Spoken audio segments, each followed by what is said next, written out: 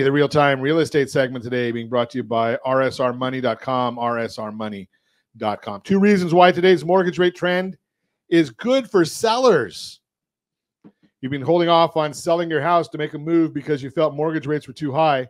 Their recent downward trend, not the last day or two, is exciting news for you. Mortgage rates have descended since last October when they hit 7.79%. In fact, they've been below 7% for over a month now. If you're watching us on ronsiegelradio.tv, any of the socials, or the ABC News and Talk AM 1490 video feed, you're actually seeing the chart from Freddie Mac.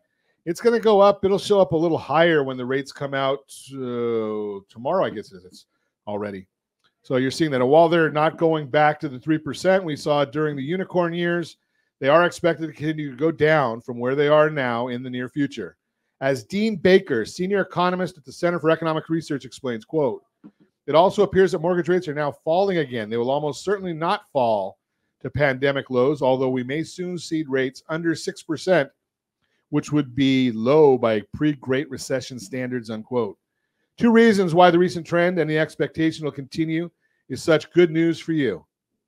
You may not feel as locked into your current mortgage rate. With mortgage rates already significantly lower than they were just a few months ago, you may feel less locked in to the current mortgage rate you have on your house. When mortgage rates were higher, moving to a new home meant possibly trading in a low rate for one up near 8%. However, with rates dropping, the difference between your current mortgage rate and the new rate you'd be taking on isn't as big as it was. That makes moving more affordable than it was just a few months ago. Lance Lambert, founder of Resi Club, explains, "We might be at a peak lock-in effect. Some move-up or lifestyle sellers might be coming to terms with the fact that 3 and 4% mortgage rates are not returning anytime soon," unquote. More buyers will be coming into the market, according to data from Bright MLS. The top reason buyers have been waiting to take the plunge into home ownership is high mortgage rates. Top 3 reasons: mortgage rates are that buyers paused. 72.1% are the mortgage rates. 34.4 inventory. 17.4 affordability. I would have thought affordability would be bigger than that.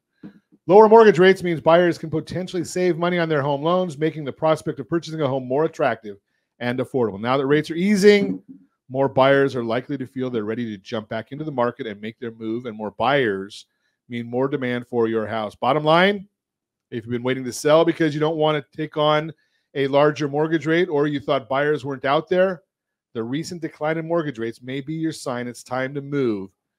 Give me a call at 800-306-1990. That's the Mortgage Minute, brought to you by rsrmoney.com.